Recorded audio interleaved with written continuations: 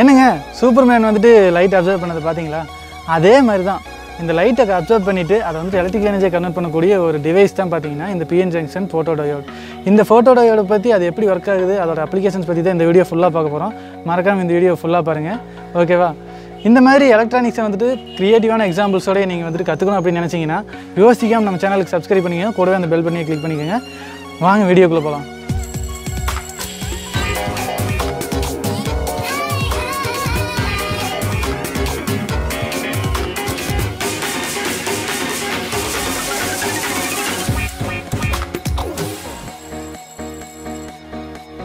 வாங்க கொஞ்சம் முதல்ல இருந்து வருவோம். இந்த ஃபோட்டோடயோடை இன்வென்ட் பண்ணது, அதாவது இந்த ஃபோட்டோடயோடை கண்டுபிடிச்சது யார் அப்படின்னு சொல்லி பார்த்தீங்கன்னா 1948 ஜான் என் ஷைவ் அப்படிங்கிறவர் வந்துட்டு இதை இன்வென்ட் பண்ணுறாரு. இது வந்துட்டு photo detector, light detector, photo sensor அப்படின்னு கூட நம்ம சொல்லலாம். டிசைன் வந்துட்டு பார்த்தீங்கன்னா இது வந்து ரிவர்ஸ் பயாஸ் கண்டிஷனில் ஒர்க் ஆகிற மாதிரி டிசைன் பண்ணியிருக்காங்க. சோலார் செல் கூட பார்த்தீங்க அப்படின்னா அது வந்துட்டு ஒரு ஃபோட்டோடயோட தான், என்ன கொஞ்சம் பெரிய ஃபோட்டோடயோட் அப்படின்னு சொல்லலாம். இது வந்துட்டு சன் லைட்டை வந்துட்டு எலக்ட்ரிக்கல் எனர்ஜியை நம்மளுக்கு கன்வெர்ட் பண்ணி கொடுக்குது. அதாவது ஒரு ஃபோட்டோடயோடு வந்துட்டு எவ்வளோ கரண்ட்டை ஜென்ரேட் பண்ணுது அப்படிங்கிறது வந்துட்டு அது எந்த மோடில் ஒர்க் ஆகுது அப்படிங்கிறத பொறுத்தது தான். மோஸ்ட்டாக ஆப்டிக்கல் ஃபைபர் கம்யூனிகேஷன் சிஸ்டமில் வந்துட்டு இந்த ஃபோட்டோடயோடு வந்துட்டு நம்ம பார்க்கலாம்.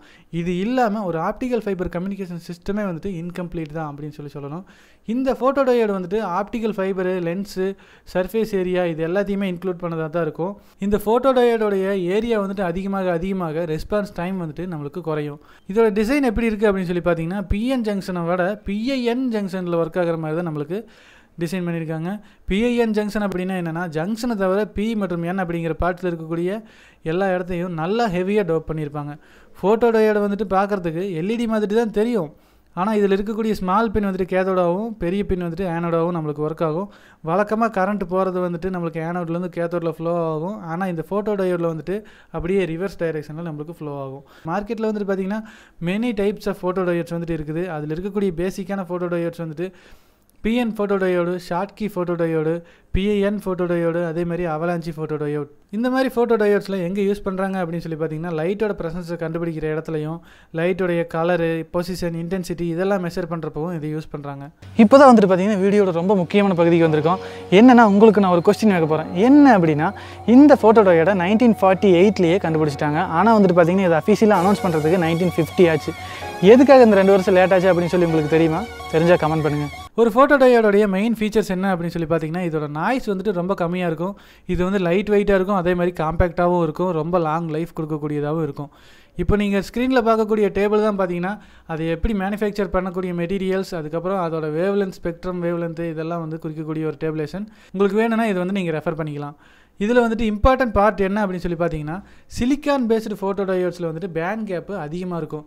அதனால் என்ன ஆகுது அப்படின்னா ஜெர்மானியம் பேஸ்டு ஃபோட்டோடயோட்ஸோட இது வந்துட்டு நாய்ஸ் வந்து ரொம்ப கம்மியாக ஜென்ரேட் பண்ணுது அப்படின்னு சொல்லலாம். இப்போ வந்துட்டு ஒரு ஃபோட்டோடயோட் எப்படி ஒர்க் ஆகுது அப்படின்னு சொல்லி பார்த்தோம் அப்படின்னா, ஒரு ஃபோட்டோடயோட் மேலே லைட் விழும்போது அந்த லைட் எனர்ஜி டிப்ளீஷன் ரீஜியன் இருக்கக்கூடிய எலக்ட்ரான் ஹோல் பேரை வந்துட்டு பிரித்து விடும். அதுக்கப்புறம் இந்த பிரித்து விடப்பட்ட எலக்ட்ரான்ஸும் ஹோல்ஸும் சூரிய வெளிச்சத்தை பார்த்த டிராக்குலா மாதிரி தெரிச்சு ஓட ஆரம்பிக்கும். இங்கே வந்துட்டு ஹோல்ஸ் எல்லாம் ஏனோட நோக்கி போகும், அதே மாதிரி எலக்ட்ரான்ஸ்லாம் கேத்தோட நோக்கி போகும். இப்போ வந்துட்டு இது ரிவர்ஸ் பயாஸ் கண்டிஷனில் ஒர்க் ஆகி கரண்ட்டை நம்மளுக்கு ப்ரொடியூஸ் பண்ணி கொடுக்கும். இந்த கரண்ட் வந்துட்டு ஃபோட்டோ எலக்ட்ரிக் கரண்ட் அல்லது ஃபோட்டோ கரண்ட் அப்படின்னு சொல்லலாம். இந்த ஃபோட்டோடயோடில் ஃப்ளோ ஆகக்கூடிய டோட்டல் கரண்ட் என்ன அப்படின்னு சொல்லி பார்த்தீங்கன்னா dark current plus photo current அப்படின்னு சொல்லுவாங்க. டார்க் கரண்ட்னா என்ன அப்படின்னு சொன்னால் அது ஒன்றும் கிடையாது, அதாவது லைட் இல்லாதப்போ அதில் ஜென்ரேட் ஆகக்கூடிய கரண்ட் அப்படின்னு சொல்லுவாங்க. இது வந்துட்டு ரொம்ப ரொம்ப ரெடியூஸ்டு கண்டிஷனில் இருக்கணும், அதாவது ரொம்ப கம்மியாக இருந்தால் தான் நம்மளுக்கு வந்துட்டு சென்சிட்டிவிட்டி வந்துட்டு ரொம்ப அதிகமாக இருக்கும். அப்புறம் வந்துட்டு பார்த்தீங்கன்னா இது என்னென்ன மோட்ஸில் ஒர்க் ஆகுது அப்படின்னு சொல்லி பார்த்தீங்க அப்படின்னா இது வந்து 3 மோடில் வந்துட்டு ஒர்க் ஆகுது. ஃபர்ஸ்ட் வந்துட்டு பார்த்தீங்கன்னா ஃபோட்டோ வோல்டாயிக் மோட். இதை வந்துட்டு ஜீரோ பயாஸ் மோட் அப்படின்னு சொல்லலாம். இது வந்துட்டு தேவையில்லாத நான் லீனியர் வோல்டேஜ் வந்துட்டு ஃபார்ம் பண்ணும். ரெண்டாவது என்ன பார்த்தீங்கன்னா ஃபோட்டோ கண்டக்டிவ் மோட். இது வந்துட்டு யூஸ்வலாகவே ரிவர்ஸ் பயாஸில் தான் ஒர்க் ஆகும். அது மாதிரி பார்த்தீங்கன்னா ரிவர்ஸ் வோல்டேஜ் வந்துட்டு டிப்ளீஷன் லேயர் விட்த்தை வந்துட்டு அதிகமாக்கும். அதே நேரத்தில் ரெஸ்பான்ஸ் டைம், அப்புறம் ஜங்ஷன் கெப்பாசிட்டன்ஸ் இதெல்லாம் வந்துட்டு நம்மளுக்கு குறைச்சி விட்ரும். இந்த ஃபோட்டோ கண்டக்டிவ் மோடு வந்துட்டு ரொம்ப ஃபாஸ்ட்டான மோடு, ஆனால் வந்துட்டு இது வந்து எலக்ட்ரானிக் நாய்ஸ் வந்துட்டு ஜென்ரேட் பண்ணக்கூடிய ஒரு மோடாக இருக்கும். மூணாவது மோட் என்ன அப்படின்னு சொல்லி பார்த்தீங்கன்னா அவலாஞ்சி டயோட் மோட். இது வந்துட்டு ஒரு ஹை ரிவர்ஸ் பயாஸ் கண்டிஷனில் தான் நம்மளுக்கு ஆப்ரேட் ஆகும். அதே மாதிரி ஒவ்வொரு எலக்ட்ரான் ஹோல் பேருக்கும் வந்துட்டு அவலாஞ்சி பிரேக் டவுன் நடக்கும். அதே மாதிரி இது வந்து ரெஸ்பான்ஸ் டைமும் ரொம்பவே அதிகமாக இருக்கும். இதோட அப்ளிகேஷன்ஸில் என்ன அப்படின்னு சொல்லி பார்த்தீங்கன்னா கன்சியூமர் எலக்ட்ரானிக் டிவைசஸ் அதாவது ஸ்ட்ரீட் லைட்டு சிடி பிளேயர் இது மாதிரியான டிவைசஸ்லேயே அதில் ஒர்க் ஆகுது. அதே மாதிரி பார்த்திங்கன்னா லைட்டோட இன்டென்சிட்டியை மெஷர் பண்ணுறப்போ எக்ஸாக்ட் மெஷர்மெண்ட் நம்மளுக்கு கொடுக்குற இடத்துல எல்லாம் இது வந்து யூஸ் பண்ணுறாங்க. அதேமாதிரி மெடிக்கல் அப்ளிகேஷன்ஸ்லையெல்லாம் எக்ஸாம்பிளுக்கு பார்த்திங்கன்னா சாம்பிளை வந்துட்டு அனலைஸ் பண்ணக்கூடிய இடத்துல எல்லாம் வந்துட்டு இது யூஸ் ஆகுது. வேறு நிறைய இடத்துல வந்துட்டு இது யூஸ் ஆகுது. நான் இப்போ கொஞ்சமாக தான் சொல்லியிருக்கேன். இப்போ உங்கள் ஸ்க்ரீனில் தெரியுது பார்த்தீங்களா, இதுதான் பார்த்தீங்கன்னா இந்த ஃபோட்டோடயோடைய விஐ கேரக்டரிஸ்டிக்ஸ் அப்படிம்பாங்க. அதாவது வோல்டேஜ் கரண்ட் கேரக்டரிஸ்டிக்ஸ் அப்படின்னு சொல்லுவாங்க.